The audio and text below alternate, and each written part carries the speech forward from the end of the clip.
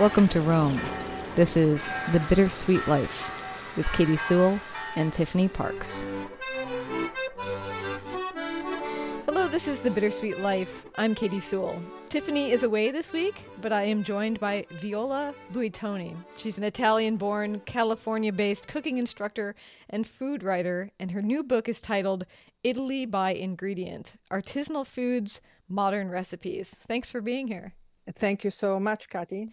And in 2020, according to your bio, the President of the Italian Republic honored you with a very special title. What is that title? Title is Cavaliere dell'Ordine, della Stella, which is kind of like the first level of the knighthood, as I like to call it, is a starter knighthood. It is something that's given to people who are recognized for the work they do to further the culture and business of Italy.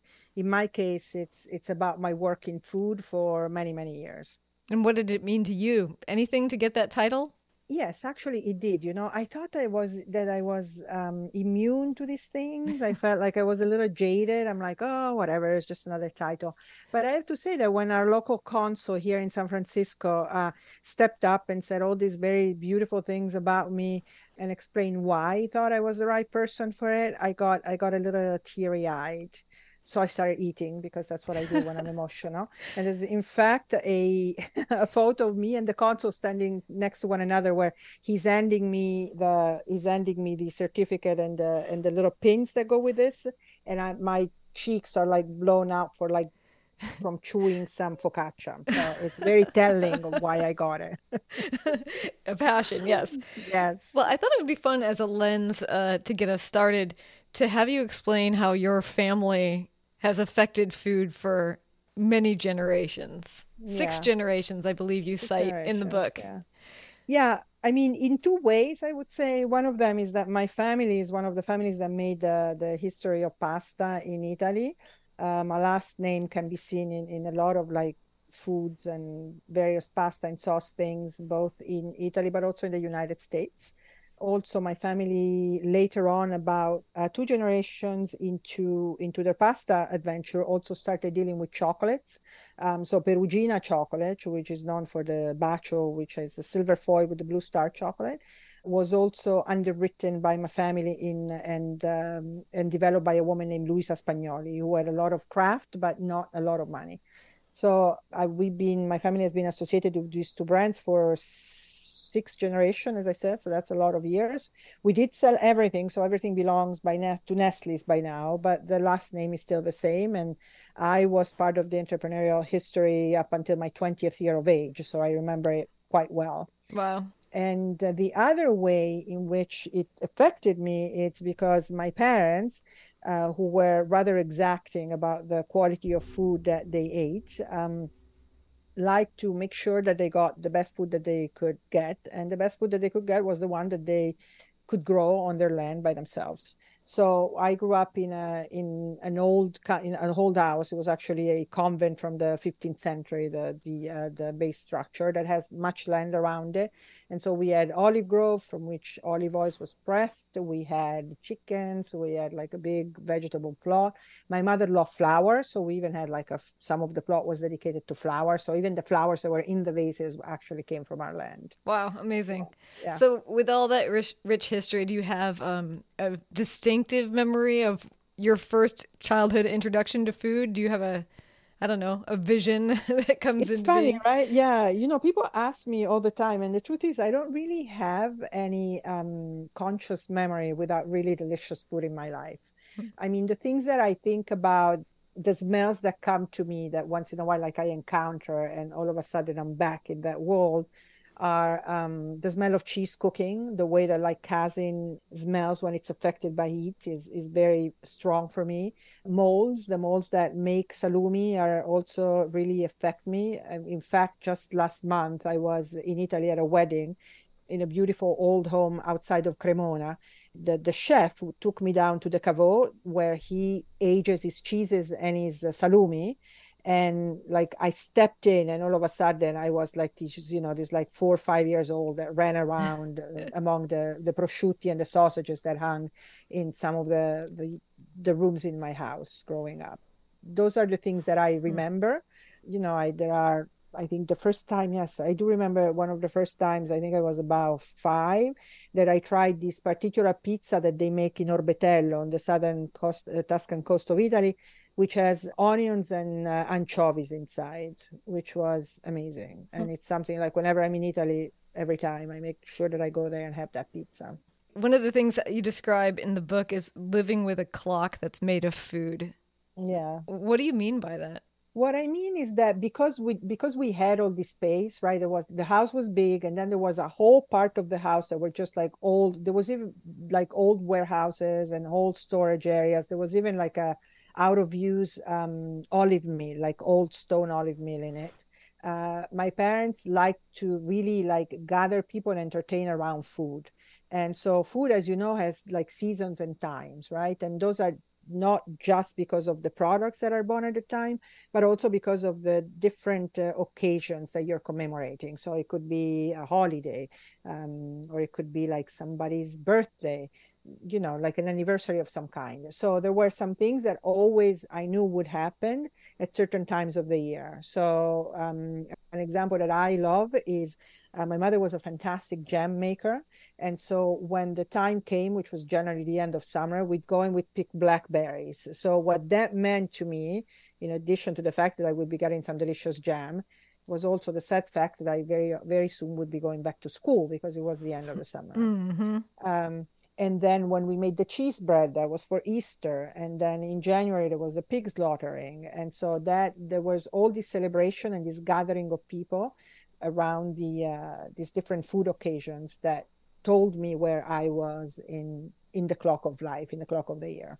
Fascinating. So, I mean, to a lot of Americans listening to this, what your childhood sounds ideal. But I know that you also at 19 decided to move abroad and move to the United States.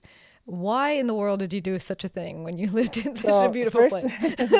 I did live in a beautiful place, right? So there's, there are several reasons. The first one is that there was this wonderful, like, home life, but I grew up in a town that is a beautiful town, but it's not particularly open to the outside. And I was always very open to the outside. I was always very curious. And Perugia is a beautiful, but fairly small town where I didn't find, especially as a scion of like such a notable family, that I would really be able to become who I wanted to be, or who I knew I could be freely, in a way that just allowed me to be myself.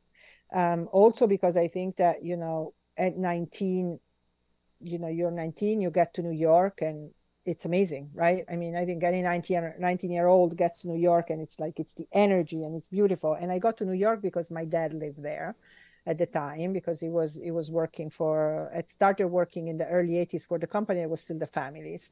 And so he said, hey, why don't you come and check out New York? And let's see if you like it. And I mean, how can you not like New York?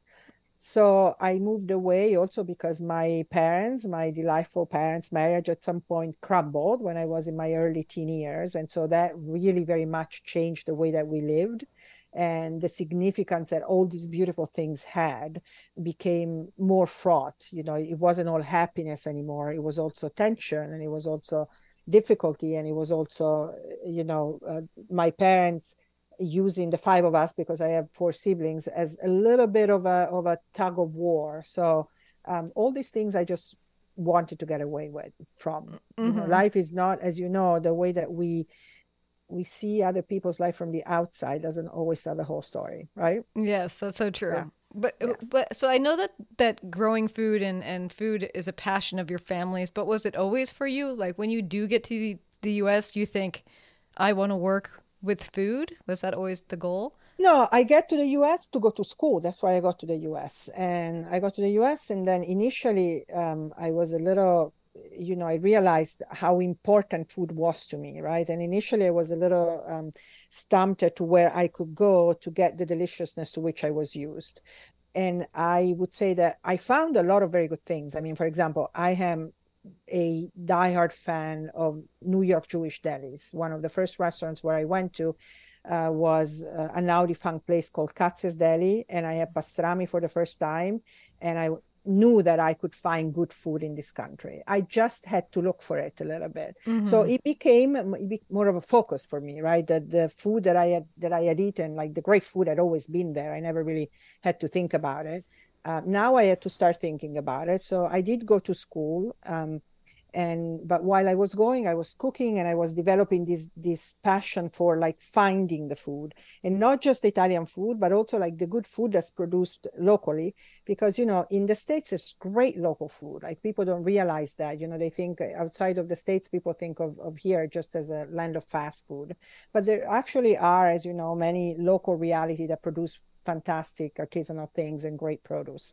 So it became, as I said, a very important pastime, much more of a thing than it had been when I lived in Italy.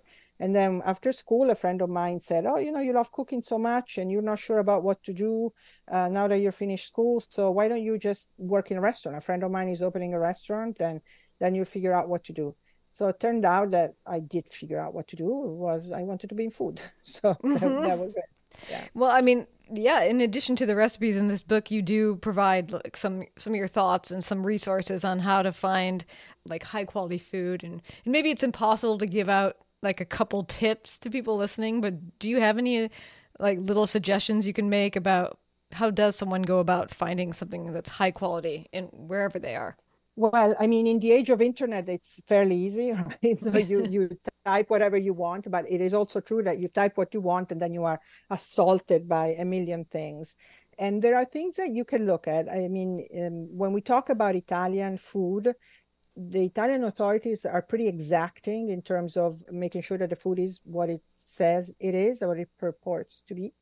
And so those are the brands that you look for. So you look for the seal of like organic, or you look for a seal that of European branding of quality, like the PDO brand, which means protected denomination of origin, or the PGI, which is protected geographical indication. So those are the things to look for. You also look for provenance, right? So if you want to do some San Marzano and you see that the San Marzano are grown in Piedmont, they're probably not very good San Marzano, right? So that's what you want to look for. Where does it come from? And does it make sense in terms of what you're trying to make? So I always tell people to do that. And also think of the age. Let's take olive oil, very important, right? Olive oil should be used within 12 to 18 months of being produced. So producers in Italy are now required to put in the date of production as well as the best buy date. So look for that. A producer who will put that date will tell you that they're serious about their crop. Okay. So in your book, Italy by Ingredient, you say that you aim to guide the cook through, and this is a quote, through the physical sensations that say you are on the right track. What do you mean by that? Katie, I am so happy that you found that, because all the events that I've done, that is the paragraph that I have been reading, and you found it by yourself. So I have been teaching for 13, 14 years by now, because that's been kind of like what I do now is teaching, right? I should have said that. What I do now is teaching, and I teach people how to cook at home. So I have developed a method of teaching through the years that tells me that the best way to teach people how to cook is by talking to them about what happens in the relationship between themselves and the food, as the food changes with heat, with dressing, because, the senses are the things we all have. And so I like my students to think of the senses as a tool, like another tool that they need to sharpen. You keep your knives sharp, you keep your senses sharp. And what I mean, for example, let's say that you want to cook a tomato and you want to make a tomato sauce that is fresh. Now, this tomato may be a different kind of tomato, right? There are many. It may be super ripe, or it may be kind of like greener. It may be a type of tomato that has a lot of seeds, but it's very sweet, or it could be one that has no seeds, but it's super tart. So I cannot tell you cook this tomato for 5 minutes, because I would have to tell you exactly the age of the tomato, what kind of tomato, and you can't really do that. And so I tell people to instead look for the changes, like the noise changes, the smell changes, the textural changes, the color changes. Especially, I think that listening and smelling are two very important things. Food makes different noise depending on what stage of its cooking it's in. And so that's what I mean by telling people to step up to the stove with senses lit, to just really be kind of physically engaged with that part of cooking. And I actually think that that's part of what makes this cookbook so delightful to read. And Thank you. I actually marked an example, two examples. Go ahead. If you don't mind me reading for you, No, not at all. here's an example. Since you were just talking about sound, you say, the vegetables will gradually release their moisture and fragrance. They will emit a slow and full sizzle. As the moisture cooks off, the sizzle will get tighter and crinkly. Keep your ears pricked. If the sizzle becomes a screech, the vegetables are calling for help. Add 2 to 3 tablespoons of warm water so they do not stick and burn. And continue cooking. Yes. A great description. Or another one, when you say to add wine to meat, you say, stand by the stove, and when the scent of the wine no longer punches your face and instead caresses your nose sweetly, stir in the stock tomato mixture. Yes. You caught it. Yes. It's Yes. both Those. helpful and entertaining to read. Thank you. It really is. Okay, so the title is Italy by Ingredient. And obviously you can't dissect all of Italy's ingredients. So how did you No. go about choosing which ingredients to center the book around? Well, so I wanted to do a mix of ingredients that are readily available and some that kind of would push the cook and the reader outside of their comfort zone and make them look for more. So if you take, for example, Parmigiano or, balsamic vinegar, capers, olives, those are pretty easy to find. But then there's Bottarga, which is the salt cured, pressed and air dried roe sack of a mullet or a tuna. Which is available, but you actually have to want to find it. You have to want to explore your inner cook, your inner Italian cook, but in general, your inner cook. So I wanted to have a mix of that. I also kind of like went through all my recipes and look at the words that are there the most in terms of ingredients. That took a while because I have like 1,000 recipes by now. Yeah. And then I also just kind of lay down on the floor of my pantry and looked up and I looked at what was there. I eliminated pasta, which takes up 3 shelves because in my opinion, pasta needs a book and not a chapter. And once I've taken that out, it's like, okay, what is it that I have there? What is it also not? It's not about how much space it takes up, but how often do I reach for it? I like that. Yeah, I was going to ask you why pasta got eliminated because I think that would be people's go-to thought. If it's in Italy, it's got to have Right? Yeah. Everybody's pasta. like, oh, you've got pasta and you've got olive oil. I'm like, yes, I do, meaning they are throughout the book, but there's not going to be a chapter just on pasta because, it just seems diminutive Too for much. what pasta is, reductive. Yeah. But there are every chapter as like at least one and often more pasta recipes. Yes. So, okay. So, one of the things you do at the beginning of each section is you kind of give like a history background about the ingredient or ingredients in some cases, because you do have chapters that are like olives and capers, or a chapter on tomatoes. But you give kind of a background history of this ingredient itself. And obviously, we can't talk about all of them, but is there one that you'd want to tell us a little bit about the history or background of? Your choice. Yes, I think what I like to tell people the most about is balsamic vinegar because it is one of the most ubiquitous and yet more misunderstood ingredients, right? We all have it, we all love it, but most of us know absolutely nothing about it. So my aim with this book is to disambiguate some of the ingredients like aceto balsamico. So aceto balsamico it's been around for like about 1,000 years. The area of production, which is the Modena and Reggio Emilia in kind of like Eastern Emilia Romagna, have been producing vinegars that were famous for their quality. I think it's in the 18th century that we first, yes, in 17 something, that we first see the word balsamic referred to vinegar. And it referred to like a small production, like kind of the top small production of the duchy palace at that time. with time, this became something that was coveted by, noble family. Courtiers would want to get it to ingratiate themselves with kings and queens all over the world.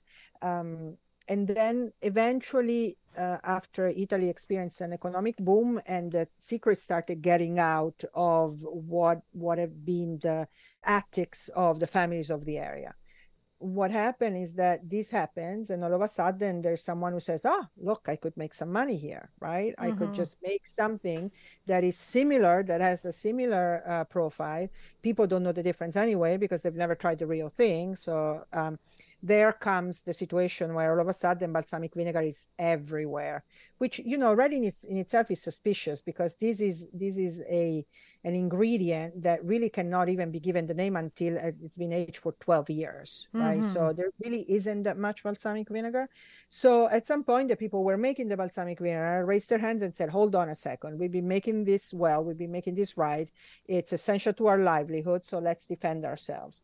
So that's when everything started making more sense, and it was constructed in a way that now we can look at it and we know what we're buying. And people should feel free to keep buying crap, pardon my language, as long as they know that it's crap. And if they do, that's fine.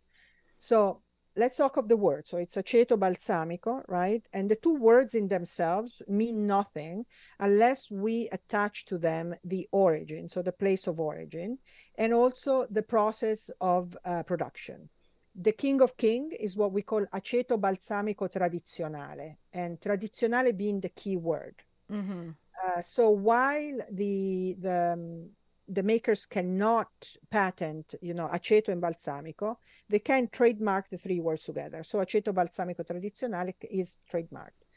And it can be used only if you make aceto balsamico in the traditional way, which is you take grape must, which is the first cooking of the wine, and then you change it through a series of acetic fermentation, and then age it for several years by letting it reduce in barrels of decreasing size, exposed to the element and the changing weather patterns, which is why it's in attics and not in cellars.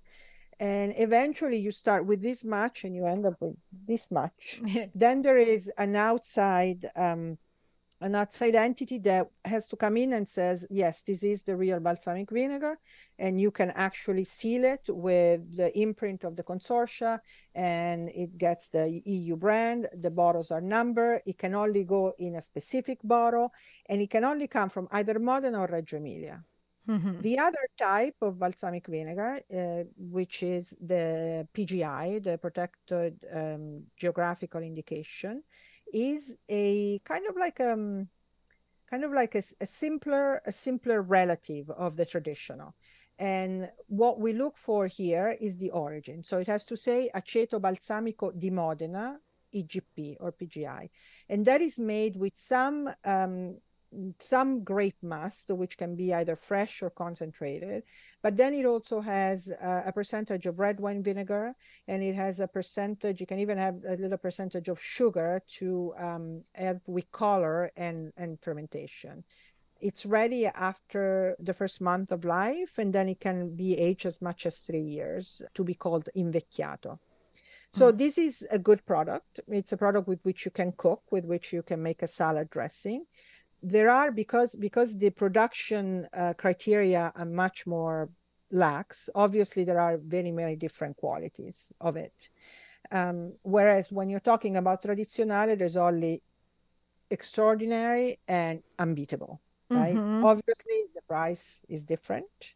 The use is different. With aceto balsamico tradizionale, this is not something that you want to cook. It's something that you just like put on top.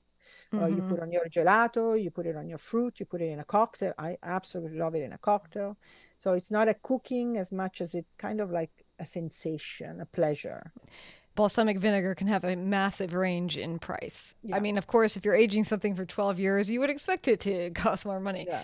But how do you make those determinations for yourself about when to spend like the $300 on the bottle of olive oil or not? So if you are going to have a aceto balsamico tradizionale, you need to be ready to spend at least $70, $80 for 100 milliliters, right?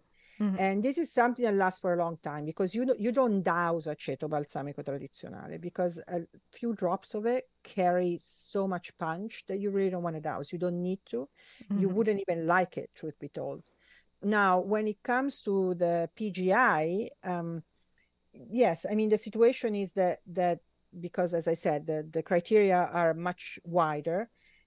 Price is a bit of a determinant of what you're getting because obviously if you're putting more red wine vinegar and less vinegar that has aged for several years, then you're going to get a much cheaper product, right? So you can get an aceto balsamico di Modena that's like $6-7 and one that's maybe like $30 or $40. The $30 or $40 one will be a better one, will have a better, a much more curated life and production. So again, it's up to you, but it is controlled in that there is a certain protocol of production that everybody has to abide by. If it doesn't say, I mean, the thing that is important to understand, and if it doesn't say tradizionale, or if it doesn't identify the provenance as either Modena or Reggio Emilia, you are not getting a real product. You are getting a product that is controlled by no one. There is no entity that will go in and say, this is the real thing and this is done right. So when it comes to aceto balsamico, those are the two products that you want to look at. And obviously what I call the king of king, or maybe, the royal of royals, I don't want to gender balsamic, it's a choice. It's something that you want to have, you want to invest the money. Just think of it though as something that you really need very little of. So I always have balsamico tradizionale in my kitchen and I buy it maybe once or twice a year. Yeah, I'm curious from your point of view, having all this background knowledge, growing up in the place that you did with the parents that you had. What is it like for you to be in a Italian quote unquote aisle at an American grocery store? That's funny. That's not, I have to say that I have the good luck of being able to afford really good food. So my grocery stores, I don't go to large chain grocery stores because I'm lucky enough not to have to. But I also think that if you go to even a large chain grocery store, you are bound to find some good Italian ingredients. And that's because one of the things that Italians are good at is taking tradition and the quality of tradition and making and building a large scale production that respects the tradition as much as possible. So the Parmigiano, for example, it might be some that is incredible and some that it's just very good, but it's always going to be very good. Now, if you're talking of the dry food aisle, so if you're talking about things, like canned ravioli and things like that, I don't really consider that food. So it just doesn't, it doesn't, but you can find amazing, like a lot of really good pasta in the States, and not only pasta imported from Italy, but nowadays we have like really great domestic production of pasta. So I look for that. I look for things that I know are going to be good. Every place is going to have like a couple of different olive oil selections, peeled tomatoes. Obviously, I'm not going to go to the large chain grocery store to look for bottarga, right? Or for like tiny caper buds, right? But I am going there. I know that I will find at least some of the things that I need and that they will be good. You write about your mother's pesto, the last memory of your mother's pesto, and I wondered if you'd be willing to share that story. I do. Would you like me to read it or just tell you? Either one, up to you. If you have it, feel free to read. The story, my mother made a pesto that was not usual, not the way that we talk about pesto genovese, but it should be noted that in Italian, the word pesto just means something that is pestled, right? So you can really make pesto with anything. It just so happens that the most famous is the pesto genovese. But so my mother's pesto had, of course, lots of basil, but it also had like a bunch of herbs that she grew in her terrace. Among them, for example, marjoram, which to this day is like my favorite herb by far. She would use pine nuts if she had them, but then if she didn't, she might put in some almonds and maybe walnuts. And if she had some parsley, she would also put it in. And somehow just make it all happen. And Mm. her pesto was exceptional. It was hardly ever the same twice, but it had like just like this background sensorial loving experience that made it indelibly my mother's pesto. So my mother died pretty young. She was 74. And we kept her house for a few years because I don't think any of us was ready to give it up. And we were going through her things once. It was all of us, I think all five of us at her place. She had been gone at that point for a few months already. And we were hungry. You know, we hadn't even touched the pantry or anything. So we kind of like started looking around, and sure enough, in the freezer there are some jars of pesto because she would like make jars that were of different size depending on how many people she planned to feed with them. So she had like the little baby food jars if it was only two people, and so on and so forth. So we find a jar of pesto, and it just kind of all of a sudden it all came together. So one of us was setting the table, the other one was like, you know, warming the pesto, and then there was the pasta going. And then we all kind of sat down, all five of us, to these things, and it was as if she was still there. There was her unusualness and her being, you know, being a person that just like her pesto was always unexpected, but you know, delicious nonetheless. Oh, that's lovely. I mean, yeah, we've talked about that in a relatively recent show. We talked about how the quality of somebody's recorded voice can like really bring that person back to you, and that's when someone passes away, that's one thing that you lose the sound of is their Yes. voice, unless you've already had it recorded. And I kind of love the idea of, you know, here's this pesto that she created, and also your decision to eat it, because other people could decide like, oh, I just have to keep this for some solemn occasion. Yeah. And instead you just all dove right in. Yes. As I said, my mother always, one of the things that she did best was gather people around their food because she was a really very good cook. So, you know, it was just, that's it. Yeah. That was the best way to honor her. Well, and at the very, very end of the book, I think probably even in your acknowledgments, you refer to yourself as a wanderer, which is something we talk about a lot. But why would you say that that's a part of your self-definition? I mean, because it's been in a number of I've lived in a number of places. So I've lived, of course, in Italy, and in New York and in San Francisco, but I also lived in Hawaii for a couple of years. When I lived in Italy, I also always had kind of like two different homes, right? So there was the home in Perugia, but then we also spent the summers on the coast, which is actually where my mother is buried. So I considered that also part of my wandering. But I also love Milano, so I have a dear aunt in Milano, and I always spend a lot of time there, and I really feel at home. My mother-in-law has a small house in London, and when I go to London, I also feel very at home. But you know, and food for me is a way of tying me, right? So I think of this pantry these characters that I have put in this story that I'm telling as kind of like my grounding, my heart. But then wherever I am, I go out and I discover the other things that are good, and then I can cross with my heart, and that's how I make it a home, right? It's to have a house, but a home is a little difficult. And this is what, you know, my husband always says of me is that he calls it my way of shaping the situation. So that even if we're staying in a hotel for 3 nights, I have a way of making it feel like that's like our little corner that the world cannot come into. That's a very good skill.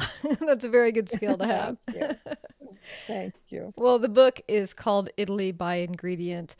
Thank you so much for taking the time to be with us today. Thank you, Katie. It was a pleasure. And thank you for liking the book. Yeah. I did very much. And I've actually marked, as you can see here with my Post-it notes, I have some of my earliest recipes that I'm going to try first already marked. Yeah. And of course, if you want to learn more, we have a link to your website in the show notes, also to your social media. You can see pictures on our social media too, Bittersweet Life Podcast. Just look for us on all the big socials, and we'll see you there. And thanks again. Thank you. And until next time, this is The Bittersweet Life. I'm Katie Sewell. Talk to you soon. Bye.